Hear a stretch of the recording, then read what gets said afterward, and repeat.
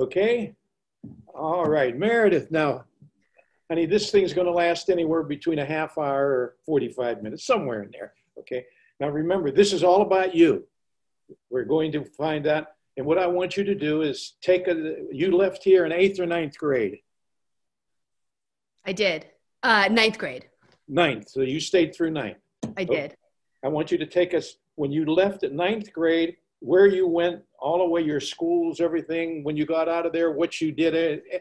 That's so that people, when they plug into this thing, your former classmates, parents, our parent body, they're going to have an idea about you. So okay. Take it away. I don't know if I can remember back that far.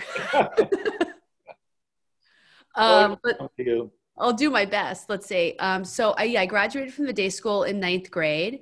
And then I stayed local. I wanted to stay at home with my parents. And I was very attached to them. I lived with my grandmother and my grandfather and both parents. So I went to the Palm Beach Lakes Community High School for my last 3 years, or for my 3 years of high school. I enjoyed it there. It was very different than the day school. It was going from a class of 10 people to a class of 600 people and a school of 4,000 was a big change, but it was good. And it gave me a different kind of experience in America's crazy public school system. And let's see, I did a lot of the AP classes there. I know like people now, go to magnet programs. We didn't have magnet programs back then. So your sort of option was to do the AP program at one of the local schools. So I did that. And I got in I went to Harvard, early acceptance. And one of my other classmates, I had two classmates from the day school at Palm Beach Lakes, which was Mary D. Marcellus, who ended up going to Princeton, and Rachel Martin, who went to a Florida college. And I'm trying to think if there was anybody else in my class there, but those were the day schoolers I was closest to and stayed closest to. And then I went to Harvard, and I was there for 4 years. I studied economics. Notable moments at Harvard. I actually just had my 20th year college reunion, which was a Zoom reunion for class of 1995. And I guess the biggest thing that happened to me there that also dovetails with like what Mr. Greco taught me was, so in my senior year, I wrote a book called The Annual Report of the USA. And at the time, there wasn't much of an internet back then, and nobody really emailed anybody. So you couldn't find things online like you can today. And so I compiled kind of basically like a budget for the US.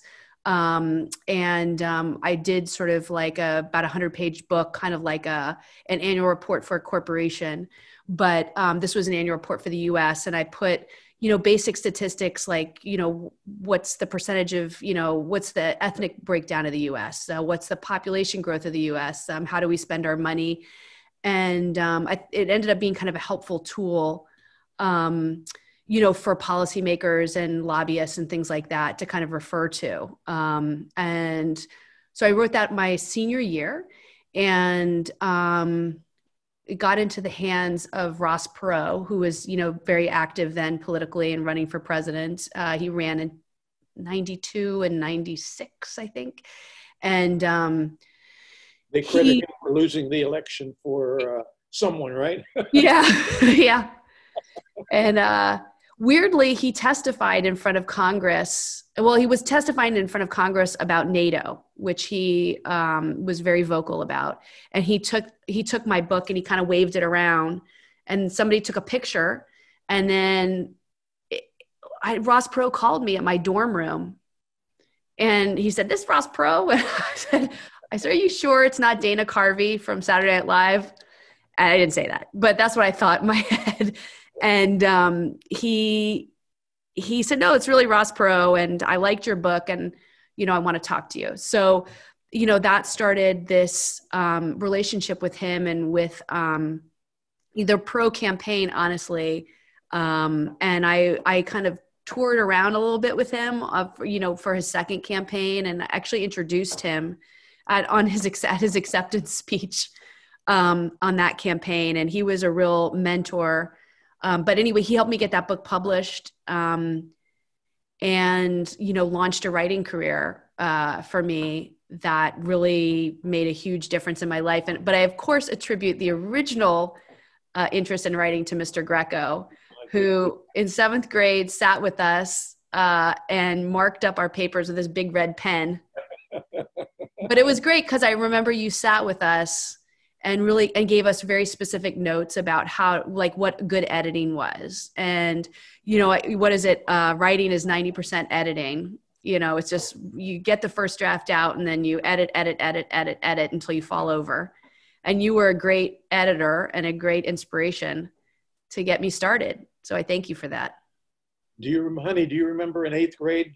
Because I remember vividly you in the 8th grade, the speech unit. Speech unit. Remember your 10-minute speech? Yeah. Huh? Those were the two, I think, that, you know, most important skills that I learned at the day school that, you know, funneled into my eventual career, which was writing and speaking. And I don't know if you've ever written that down. I'm sure you have, but it should be a book or something, or it should be a course that kids can, like, log on to and take online. Cause it was really an amazing, you called it, is it the speaking unit, or you called it the speaker? We did it. It was the whole last marking period. You remember you had 2 weeks of 1-minute speeches and notes. Yep. And then we started the 3-minute, 4-minute, 5, 7, 8, and 10-minute finals. Yeah. And all that. And I remember but you turned out fine. You actually, I forget, at one point you started to enjoy it because you realized how good you were. You realized how good you were. It was, at that age, it's so terrifying. Some kids are naturals, but I was always terrified of it at the beginning. I feel like I still have an ulcer no, but it's terrifying. And then I remember all of the instruction. I still remember, you know, I still have my notes. It's written on a yellow legal pad at my house. And I think number 1 is know your audience. Like number 2, become an expert in your topic, or number 3, you know, do the outline. I remember all of those things. And then, like, say what you're going to say what you said. Like, I remember all those things. Yeah. And I don't know, have you put it into a, I have what I did, and I used to remember the first 2 weeks, I'd spend half the class in giving notes and you'd be writing notes down. Mm-hmm. What I stopped doing after a while, I said, this is a waste of time. I ran off the notes. I made notes. So now when they would come in, I'd pass out all the notes. It's a whole thick thing. There's 5 different sections: voice, movement, all those things like that, preparing to speech, etc. So I have those. Can I get a copy? You want them. Yeah, I want them. You know, there's this institute, the Khan Academy. You know, Khan Academy. I feel like that would be a great place for them. And I think they are open to, like, anyway, I think it's just the greatest thing ever. Well, you know, the biggest thing about, if you remember, and to this day, people, they'll say, well, what are the marks of a good speaker? Number 1, confidence. And I've had kids say, well, but I don't know what confidence is, I tell them. I have no idea what confidence is. All I can tell you, if you do what I tell you to do in front of the audience, and if you prepare, and if you say things the way I want you to, you could be dying inside. It won't matter, because the audience will say, oh, what confidence. And that's all you need. That's all you need, right? Yeah. Yeah, the speaking unit was spectacular. What's your favorite book you remember? Oh, from the day school? Yeah. It has to be, for sure, The Once and Future King. Go ahead. I loved that book. And I reread it all the time, actually. And I'm also shocked at how many of my age group, or like people I work with, don't know that book. And so I always get to reference it and sound smart. But I thought it was great. You know, it's a story of King Arthur, and it comes in 4 parts, and it was really great. It was like a big love story, and it was like, you know, a political treatise. Like, it was a big adventure. Cristo? Sorry? You remember the Count of Monte Cristo? Of course. Yeah. That one was that. I think that's my favorite. That's probably my favorite, like, I mean, Big Adventure. That was a great one. And I remember you also made us read, I think we could choose Vanity Fair or War and Peace. Yeah, not everyone. Some of you I had read, not everyone. By the way, honey, do you remember your 75 lines from Cyrano de Bergerac and Julius Caesar? Let's see. Remember those? I remember that lightly I toss my hat away, languidly over my armlet fall, the cloak that covers my bright array, and out my sword to work withal. Yeah. Those are memes that stayed in the brain. Yeah. Mimetic things, you still remember them. It works. Oh, yeah. Yeah. So go ahead. Where were we? You left. You're with Ross Perot. I was with Ross Perot. Yeah. And then I right after college, I took a brief, I wouldn't say break, but I took a job at Morgan Stanley Morgan Stanley's investment bank to get some practical, I guess, experience under my belt. And while I was there, I was still, was it right there? I can't remember. Yeah, when I was there, I will say it didn't suit me. I wasn't great at investment banking. I wasn't great at doing those long hours, and it wasn't my calling. So I'm just saying it's, if you haven't made a few mistakes, then you haven't lived. But anyway, that was not my calling. So when I was there, I was really failing, and I decided I wanted to get another job and go back into like public policy and reporting, or starting reporting really. And so I got a job. I wrote around, and I didn't apply for a job exactly. I applied. I wrote a letter to CNN, and I was like, you don't have a lot of young people on your network. You should have young faces on your network, representing Generation X or something like that. So I ended up selling myself to this guy who was kind of on board with that idea. And I ended up being a reporter there. And I guess the lesson there is, if there's not a job out there for you, try to make one up. And that's what I did. So, and they bought it. And so they let me be a reporter there. On Generation X issues. And I was there for a long time, actually. And I was there, reporting on politics and economics. And then while I was there, I applied to law school. And I did both. I was there at CNN, and then I would, during the day I would go to law school. And the mornings I would do reporting. And I went to Columbia in New York, so I was able to kind of commute back and forth to CNN's New York office. Yeah. What law school? Oh, I went to Columbia. Columbia. Oh, that's right. Okay. So, and that was fun. And I learned a lot. I met Ruth Bader Ginsburg. Her daughter was one of my first year professors, and she was really, really awesome and really tough.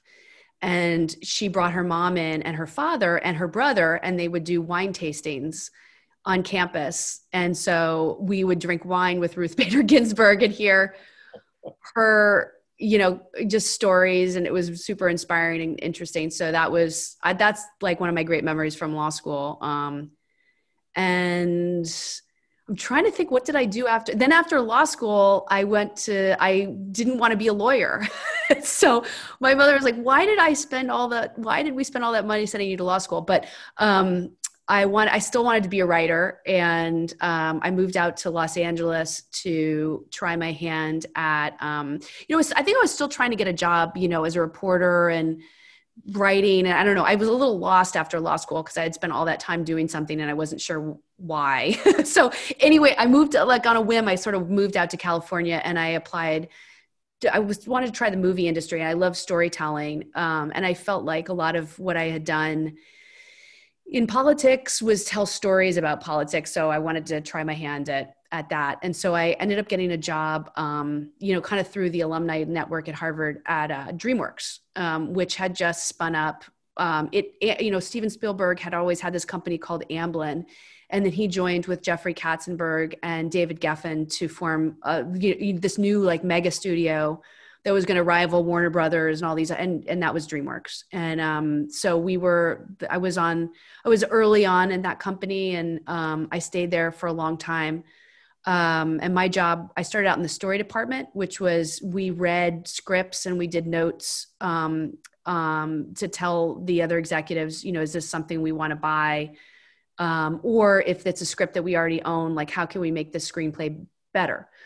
So I was still kind of using those kind of writing skills. And then I stayed there as a development executive. So I was responsible for like buying screenplays and turning them into movies. And I worked on Dreamgirls and The Ring, which is a horror movie. And my last movie was Dreamgirls. I worked on, what else did I work on? Something called The Last Kiss and Just Like Heaven. Anyway, a smattering. And I worked with Walter Parks and Laurie McDonald, who ran the company for Steven for many, many years. And what else? And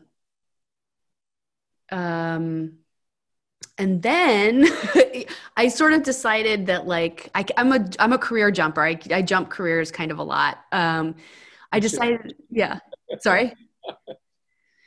And then, my parents needed help with their business, which is it's like a real estate investment business. My dad got ill. And so I quit and I came home and I helped them run their business for a long time. And then in the background, I started a nonprofit, which was focused on teaching debate actually to kids in LA. So we ran a debate program for a long time in some high schools around here. And I spun up the annual report again. And we published the annual report. We published state reports in a similar fashion and I did a kind of review of state finance, which was really interesting. And actually I saw some of the problems that states are sort of facing with their budget. So that was interesting.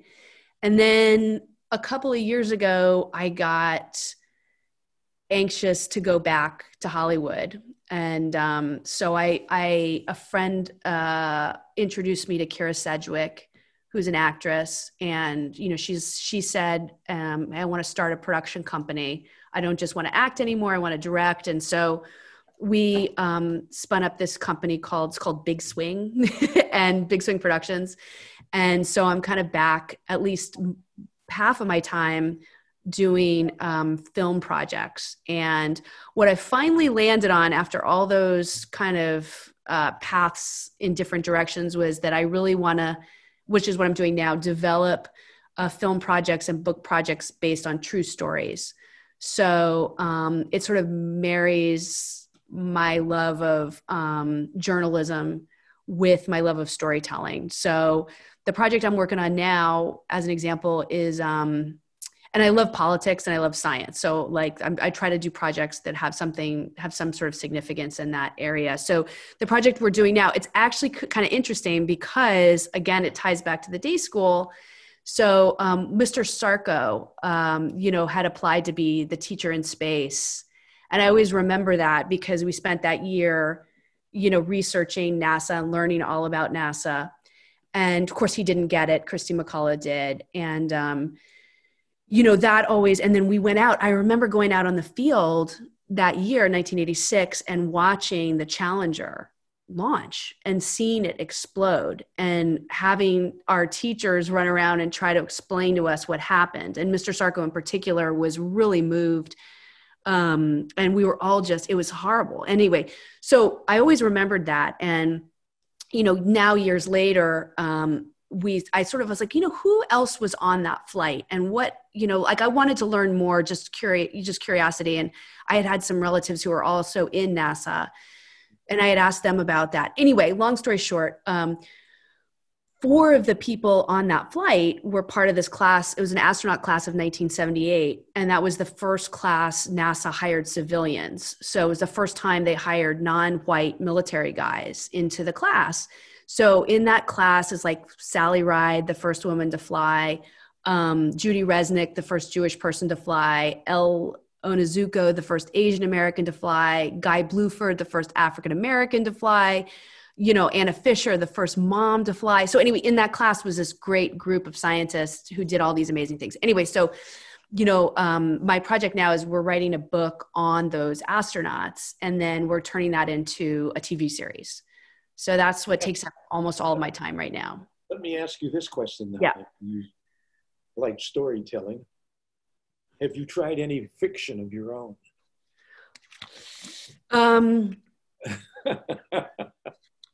Yes, not particularly successfully. I mean, I have done narrative nonfiction. So I wrote the pilot for the TV series that I'm talking about. I don't know that it came out that well. So we may get somebody else to rewrite me. And I have tried a couple of, like, I think I tried a book about I tried to like write a fictionalized book about, like an older couple dealing with a murder that, happened in their youth or something like that. But I haven't like really nailed it yet. I don't know that it's in me. I'm definitely more geared towards narrative nonfiction, I think. Well, let me just say this for what it's worth. How Yeah. old now you'd have to be 47. For a fiction writer, you're young yet. Okay. Yeah, I'll take it. You're young yet. Yeah. So don't give up on it. I won't give up on it, because you know, there's a lot. Just think back, honey, what a little novel you could write about Palm Beach Day School. Fiction, interweaving that with real things that have happened here. Believe me. Yeah. Believe me. So don't give up on it. Yeah. When you say you like telling stories, keep that in mind. All right. I know that's true. Palm Beach is a rich ground for interesting things that have happened. I'm still working on it. I don't know if I'll ever finish it because it's been so long and everything, but I'm doing one on the night they stole Palm Beach. And it's about a gang of thieves who come in the 50s, the early 50s. I need to put it there for certain reasons. And there are characters from town. The boy who grew up in Palm Beach got sent to prison, met the gang, the big thing. Anyway, they decide they're going to make the biggest robbery of all times. And how they do it is they get a policeman in the police department. And on one night, they bring all the police in from the cars and lock them up. And then they go out and steal everything from the banks. They get the banks open. They get into all the jewelry stores, the art things. It's a huge multi-million thing. But anyway, the story, that's how. That's so fun. I love that. You like it? You want to take it with me? Yeah. Yeah, let's do it. But I put some things in it too that, I put something you got to be careful. I tried to put some philosophy in there, about the two characters, one who does something that is so unreal that you say, well, that can't happen because he's not built that way, but yet it did happen. And anyway, and I got a little too, so I'm working on it. I'll probably croak before it's finished, but that's okay. If I do, you have the idea of where you take it, okay? Yeah. Well, if it's anything like it is your first book, No Tears for Wimbledon? Yeah, No Tears to Wim. How about that? Yeah. I don't think it's the best tennis book I ever read anyway, but that's my. Yeah. No, it's great. It's great. Okay, honey. So that's where you are now. Mm-hmm. You're back here in town, of course, taking care of your family and everything. Mm-hmm. Everyone is. How's your mom? She's okay. She okay? Yeah, she's okay. That's good. That's good. Your kids, the kids fine? Everybody's okay. They're so happy to be here. We were in California. How old are they? I've got a 6-year-old and 2 5-year-olds. 6 and 2 5s. Mm-hmm. Okay. Yep. And where are they going to school now? They're in remote school at Sequoia. I mean, we live in California usually, and they go to a school called Sequoia, which is a great school, and they're online right now, but they don't have any in-person, contact or anything. Okay. Okay, now what I'd like you to do is some remembrance of things past, just off the top of your head. Some things that you want to recall about you were here from what years? Second grade to ninth grade. Second, 2 through 9, 2 through 9. Mm-hmm. Some things you remember, that some memes that have stuck in there. Mm-hmm. Are you familiar at all with mimetic theory? Mm-hmm. Are you, honey? A little bit. I mean, I think it's like phrases or turns of phrase that stick with you, or Well, you tell me. if you have nothing, sometimes if you have nothing to do and you're looking, get a book called The Meme Machine. Okay. Susan Blackmore. Okay. Okay. Yeah. Very interesting. Her theory, of course, is genes used to be the dominating thing because all they want to do is replicate. That's all a gene's interested. Mm-hmm. But she says in the last how many hundreds or thousands of years since speech has come in, memes also are influencing us in the mimetic things, how they work. For example, da da da da, the first 4 notes of Beethoven's thing, that's a meme, and it's planted in people's brains so that it has its own thing. Of course, you're going to have to get in but it would be so interesting. You'll find it reading it. And of course, again, this Susan Blackmore is taught at Oxford, and she's at Oxford. Of course, she's going to end up telling you that last chapter that I haven't decided yet. I'm still working on it, if I accept it or not, that you have no choice whether you're going to write that fiction or not, because determinism is you have no free will. It's all an illusion. All your actions are decided by your genes and your past reinforcement schedules, as far as et cetera, et cetera. That's great. I'll read it, definitely. You'll find it fascinating. You'll find it fascinating. Yeah. So that was it. While you were here, Mm-hmm. dynamics, and you might also, as far as writing about the dynamics of Palm Beach. It's a fascinating town. I feel lucky that, whatever relatives I had decided to settle in West Palm and Palm Beach. And I feel lucky that I think my mom didn't go to she went to Twin Lakes. She went to the public school system. And she said, I used to have to debate against the Palm Beach Day School. I think it was called something else back then. And she said, I just swore that, like, if I ever had any children, they would go to the Palm Beach Day School because they were so well prepared, and I always got beaten by them. So it was Twin Lakes when she went there. It was, for her, even earlier. It was actually called Palm Beach Lakes High School. Yeah. At least because when my son and daughter were there, it was Twin Lakes High School. Yeah. Lakes High School, yes. Yeah. So no, it was great. I have so many fond memories from the day school, and because they're early memories, I think they really stick with you, from your class, from Mr. Skinner's class in Latin. Yeah, he had some good turns of phrase. I say, like, when picking daisies, declining declining verbs and conjugating, you got to first get hold of the stem, and like he had those, there's so many things I remember. Mrs. Close was here, wasn't she? Mrs. Close, Mrs. Bayless. Mrs. Bayless. Yeah. Mrs. Bayless.